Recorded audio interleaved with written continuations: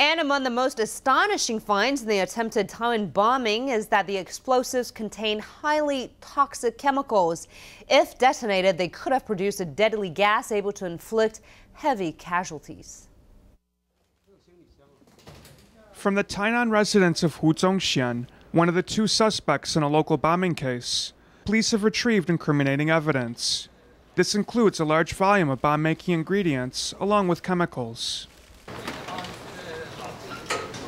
Investigators examining the bombs found they were made from an alarm clock, electric ignition, and a gasoline tank. They also had sodium hydride and hydrochloric acid.